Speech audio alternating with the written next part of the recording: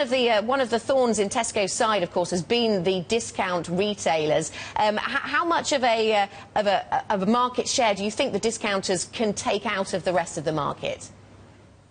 It's very difficult to assess. It's a highly competitive market. It depends what all of the players do in the coming years. The long recession that we've seen in the last 5 years, I suppose, has favoured the discounters to some extent. As we move into recovery, perhaps it gives an opportunity for the middle market players to get considered again by customers, but it depends what they do, whether they innovate and improve their offers. So it'll continue to stay competitive. It's hard to predict who will be the winners over the years ahead. We've seen some price cutting, of course, from the more established players, the bigger supermarkets, Sir Terry. Is that something that actually is going to make life more difficult for the discounters? Well, I think that it's understandable that all players in the market will be battling to try to stay relevant to customers today. It's never changed in the industry in that way, and the consumers have been the winners. I mean, I think the retail sector in the UK is a standout sector because it is so competitive. It means that all firms have to be on their mettle, and it means that those firms are dedicated to improving the lot of ordinary consumers. And in a way, it's a very good benchmark for the rest of the UK economy, which is what we're talking about today at the IFB, that the more competitiveness you see through the economy, the better British firms will be and the better able to export their products and services around the world. Yeah, talking about Tesco and where it is right now, you as a shareholder, not a bondholder perhaps, but we were having a conversation about the bonds of Tesco earlier on. I mean, could you have envisaged, being a shareholder in the business for so long, could you have envisaged that this was going to be a sub-investment grade bond back in your day, Sir Terry? No, I don't think anyone could have envisaged that.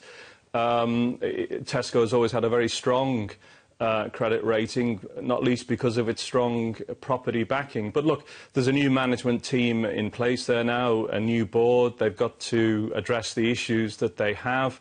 It is a very strong business with a very strong consumer base and dedicated staff, and provided they continue to focus on the customers, which I believe they are doing now, improve their offer, then it will have a very good future, I'm sure. As the AGM approaches, of course, they are, focusing, as you say, on the customer, selling assets, changing the relationship with suppliers. Is that the right recipe? Well, I think that all businesses must just focus on their customers and listen very carefully to what they say about the business, about how they live their lives, and put themselves in a position to respond in a useful way with improved products and services. And if you do that, you've got a good business. And Tesco has demonstrated that it can do that over the years, and I'm sure it will again in the future. But look, this morning I'm here not to talk about Tesco. I'm here to talk about the IFB and what it is able to do for the overall economy of Britain. Yeah, so it's 1 year until we see the International Festival for Business returning to Britain. What can it achieve, that kind of showcase of British business, do you think? Well, I think it's very important. The IFB began in 2014 for the first time. It was a huge success. Amazingly, 3,000 firms reported doing more business as a result of being at the IFB in 2014. 1,000 more firms reported that they exported more. More than 50% of the firms thought that it was an important showcase for improving their reputation in their industry sectors. So a big success on which 2016 can build. And it's a very important time. It's a very competitive world out there that British companies confidently go out and engage with the rest of the world, see who's the best in their sector, learn from them and take them on. And I'm sure they can do very, very well. We've got a very broad-based economy. We're good in lots of sectors. And if we match that with ambition to grow and compete with the very best, we can have a lot of success. International investors, though, Sir Terry, may have read headlines about low productivity in the UK. Is that something that keeps you up at night in terms of the UK's ability to sell its investment case?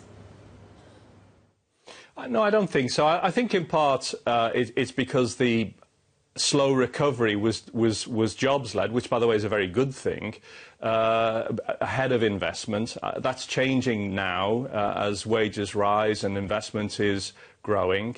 It's also a bit of a mixed picture. You've got some sectors like car manufacturing with very, very good productivity records, whereas other sectors like the financial services, normally with good productivity, has been affected by the recession, so it's dropped there a bit. But, you know, the biggest brake on productivity is product and market regulation. Regulation is too high, it grows too fast, and if we can just trust customers more, trust markets more, you'll get more productivity in the UK economy. If we have more competitive markets, you'll get more productivity in the UK economy. Is that UK regulation, is that homegrown regulation, Sir Terry, or is that European regulation?